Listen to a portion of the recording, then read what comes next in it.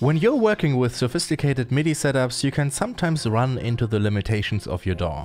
For example, when you select an input on an instrument track, you can usually either select a specific input device or a combination of all input devices. But what if you want to use 2 or more input devices on a specific track, but also have input devices that you want to exclude?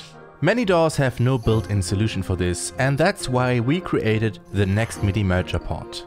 It is a way to merge MIDI from a specific selection of devices into a virtual MIDI port that can be selected as a single input in your DAW. The merger port is created and managed in the Nextmidi hub, which runs in your system tray.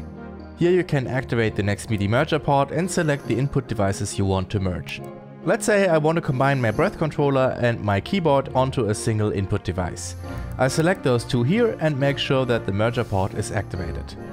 Now I can go into my DAW to my instrument track and I should see the Nextmidi merger port as an option in the input menu.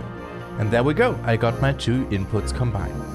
The Nextmidi merger port is included with Divisimate Micro and Divisimate 2, and it is also available separately as a free download for Windows and Mac on our website.